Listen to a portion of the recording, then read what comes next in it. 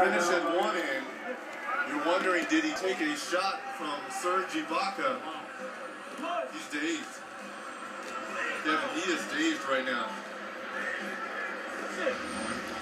Look at the move here by LeBron James. Just splits the double, goes up. Here's the contest. It looks like maybe the follow-through hand by Ibaka hit LeBron James in the nose.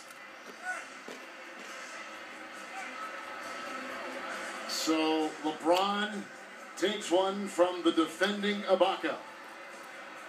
And he's got a gusher. What a move here by LeBron. Westbrook just slaps at the ball. He splits the double. Recognizes that he's going to have a nice finish at the lane. It's so hard to see where he got hit. Maybe going up, there was contact. But certainly this is to the bridge of the nose of LeBron James. It's right there. Well, how about this? How about the finish? He got hit before he was going up. And still continued and still finished. And dropped one out.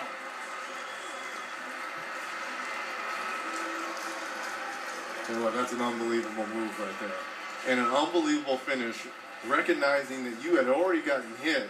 Now, it hadn't started to bleed till after the follow-through finish, and he went to the ground. Well, he's playing his best basketball right now. He admits it. He's got 33 tonight. He's coming off a season high of 42. He's the third leading scorer in the game.